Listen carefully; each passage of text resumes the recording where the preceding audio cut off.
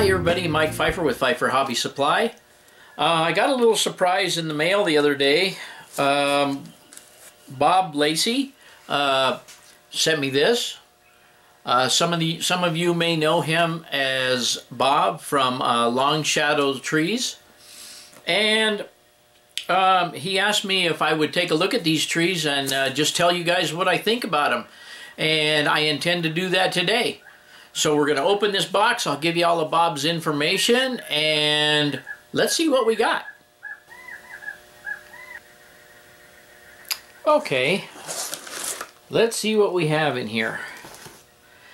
These are two of Bob's newest trees that he's doing. They are completely handmade. They're completely detailed. The trunk is all made from scratch, but let's take a look at it and start with the trunk.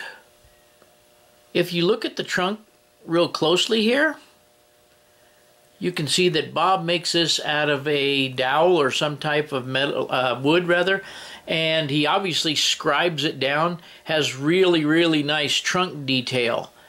And then the branches themselves look very wispy.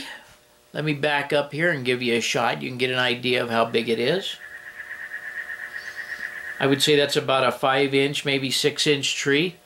They are supposed to be big trees. I really like the feathery detail of the branches, and they're very soft to the touch tree. If I hold it up here and spin it around a little bit, you can see how nice that looks.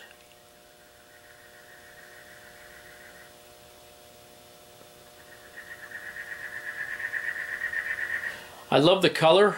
I like the dark gray trunk. I think it looks really good. I really don't know what else to say about these other than they're really outstanding looking. And I think that Bob puts a lot of time and effort into these. I know that he loves them and cherishes them like his child. And let's take a look at the other one in here real fast. Okay, this one happens to be a taller tree. I will explain that in just a minute. These are N scale. This one here has more of a brownish trunk. It is also scribed and has really good trunk detail. And once again, as the branches go up, this one here is a little bit different color also, I might point out. If you look at these two, you can tell that they're just a slight bit difference in color.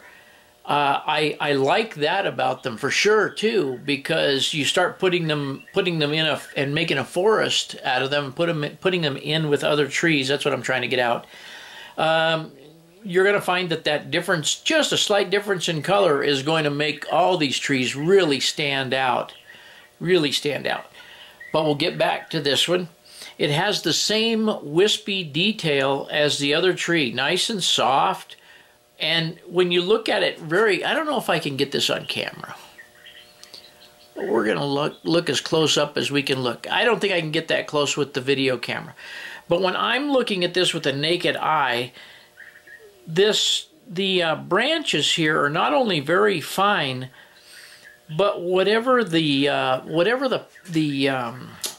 flocking or the ground foam, whatever it is that Bob is putting on there, when you look really close at it, as if you were an N-scale person, it really almost looks like needles on the tree. It really does. It's very outstanding. This one here has a little wispiness of brown showing through, which I like a lot. Just an all-around outstanding looking tree. And Bob takes the time to do some extra detailing, like leave a little gap, you know. The tree grew and then there was a bad winter and it didn't grow right. I mean, this is how stuff is in nature. This is how stuff is in nature. And Bob, like I said, he does every one of these by hand. And he obviously looks at a lot of trees and studies the trees. And this one here is just simply outstanding. So let me just give you, you've seen his trees, how nice they are. Oh, I might point out too, I've been holding them by the bottom. He also drills a hole in the bottom and has a toothpick inserted in there for easy installation on the layout. I wanted to point that out too. They would be very easy to install, outstanding looking trees. And let me give you a little information on them and Bob as well. Okay, gang. We've had a look at the trees, which are beautiful, by the way. And I'm going to give you a little information that Bob sent me with the trees. He wrote, these pine trees are completely handmade by him and are made in the USA. Way to go, Bob. That's a good plug in there. We always like that. They're made one at a time. No two look the same, and they are at a great price of $3.39 each. And if any of you have tried to make a pine tree or sat down and tried to make enough pine trees to make anything out of, you know that that's quite a daunting task. And I'm sure that Bob has probably made way more of these than he cares to even think about. But Bob, these trees are well worth that money. They're well worth that money. I would recommend anybody going to look at Bob's trees. He wrote in there that they are N scale only to keep the cost down, and they are made of natural materials, and they are made to look like redwoods and sequoias, or just about any pine tree to fit a scene. And I will have to agree with that. They look extremely nice when you put them up close to a locomotive or a car or whatever. I think they're scaled perfectly. When you initially look at them, they look large, but they're a large tree. I mean, that's what he modeled them to be, and they are a large tree. So I think they're outstanding. I think they look really, really good, and I think several of them in a scene, 100 of them in the scene, would really look good. And he continues on with perfection takes time, and at Long Shadows Trees, modeltrees.com, takes the time to make a great product at the right price for a modeler. And even though I flubbed that all up, I would have to agree, Bob, that people who don't want to sit down and even attempt to make a tree half this good, it's just a time-consuming effort. And Bob has done hundreds and hundreds, and if not thousands and thousands of trees, and I've seen a lot of them. And Gavin did a review on some trees that he sent us quite some time ago, and I will try and post a link to that on the bottom down here so you can go there and take a look at that. I will also post a link down there to Bob's website. He has a really outstanding website, by the way. You can go there and look at all scale trees.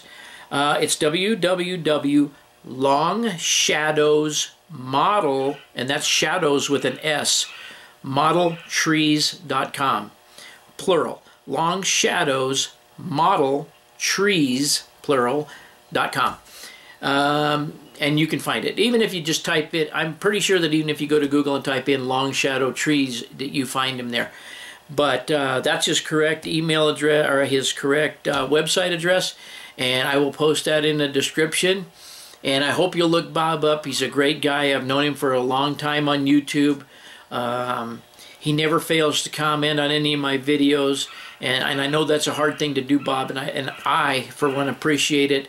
I try and keep up with Bob's layout and try and post something when he posts a video of his layout, which he has a nice one, by the way.